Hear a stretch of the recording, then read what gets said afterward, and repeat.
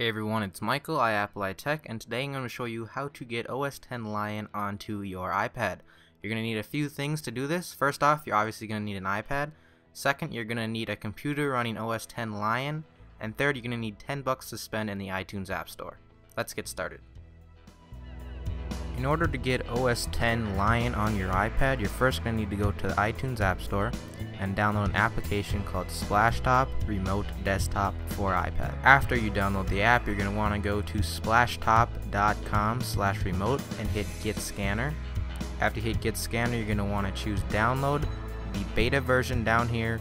This is a beta version for OS X 10.7 Lion. Just hit Download. After you've downloaded the app, you're going to want to go into your Finder, go to Downloads, and hit Splashtop. Double click it, it should open, and then hit Splashtop Remote Streamer.pkg, and it should walk you through the install. After you finish installing the app, you're going to want to go into Launchpad, find Splashtop, click on it, and hit Start.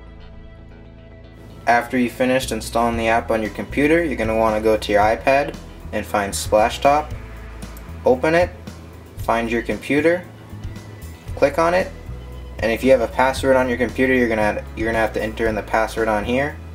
It should give you hints on how to control the screen from your iPad, and there you go. Now you have Mac OS X Lion on your iPad. Because the computer application is in beta, if you ever experience any problems while using the application on your computer, all you simply have to do is go restart your Mac.